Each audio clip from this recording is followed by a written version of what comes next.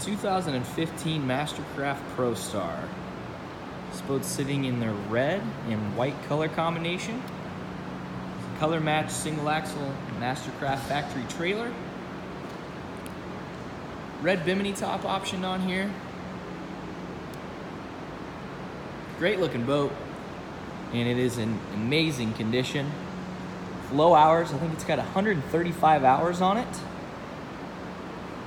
On the 5.7 liter Ilmore engine. Definitely a really sharp boat. Some cool lines to it, and great ski boat as well. Some cool little detail on the exterior. Got the red MasterCraft badging, MasterCraft logo on the step pad on the swim deck, and also the red MasterCraft lettering and badging on the exterior sides.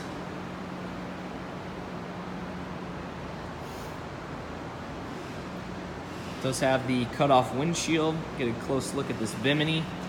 Clips in here, locks up top,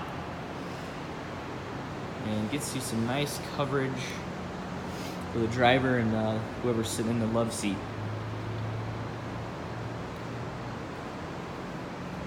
Boat is technically an open bow, but it has this hood that mounts on here to cover the seats up if need be.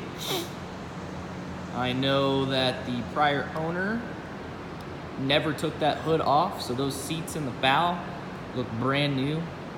I won't flip that open in the video. I don't think I can do it with one hand, but be sure to check the photos out of those seats. They look great. And of course, the signature MasterCraft pickle fork they did on this Prostar as well.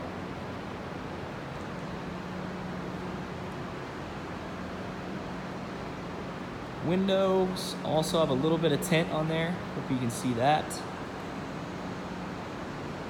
There's really nothing to point out on the exterior body of the boat.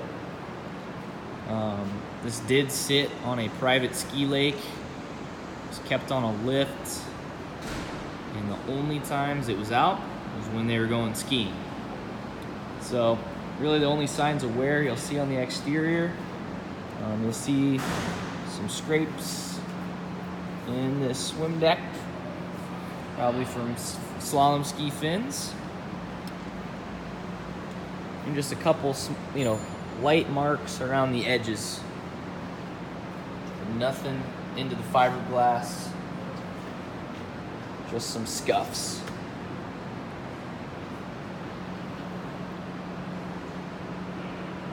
Let's go ahead and hop inside and check out the interior, which is in awesome shape. So we've got the red and white combo coming through into the inside as well. The touch of gray on the seat bases. You kind of see that on those back two seats in the corners. On the transom, we've got SeatX step pads, which open up into these storage lockers underneath. And there's step pads in a couple areas down the gunnels as well. Same thing on this side. Good spot for your rope, gloves, that type of stuff. Also in the interior, they have the Decadence flooring. So I'll get a close up on that when we hop inside. But there is also a split right through the middle for you to walk in and out of the boat. A nice step coming in.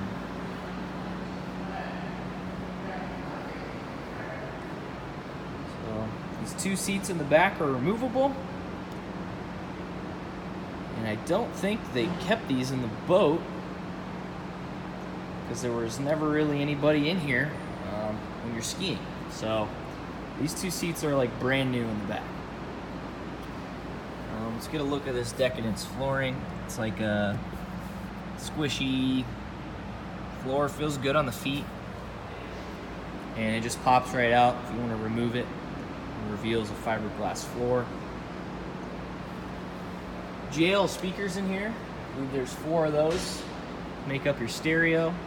Fusion head units on here. Nice MasterCraft logos down the side. There is 4 spots for ski storage in here. So you've got these ski racks. You step on this plate here. See those pop down. Release to clamp down on the skis. Kind of a cool idea. Let's hop up here and get a look at the love seat. So, nice seating all the way across next to the driver. There is a jump seat back, which I'll show you how that works here in a second. But, flip that up. You've got storage up under here, obviously. Got the cover jammed in there now. And then when I talk about the jump seat, lift this latch here. And that seat back, or adds a seat back for the person in the center. You can get it out of the way if you're wanting to get up into the open bow. And that simply slides right back into place.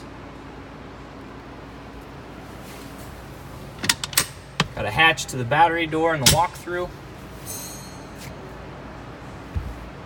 Obviously, can't see it too well, but open bow seating up there. If you go with the open bow setup, there's also this air dam that slides in.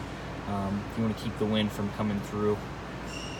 That's obviously got the nice MasterCraft logo etched into it as well. It's nice as well, they put the C-deck on the nose. So if you park this thing at a dock or coming up to drop somebody off or pick somebody up, you can walk on that and not scratch your fiberglass up.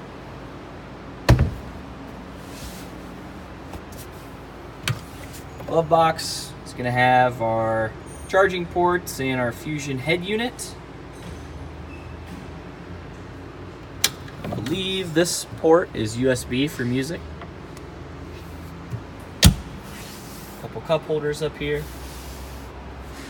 If we come over to the driver's side, got a stereo controller, charger. It's a little storage area. We've got the drain plug in right now.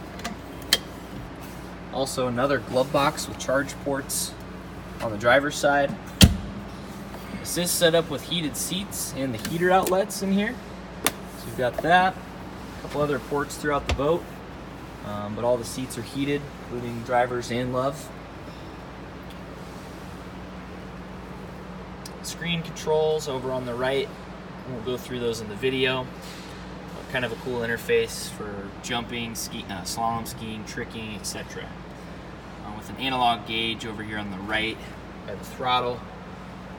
And a couple of dials to control your bilge, nav lights, things like that.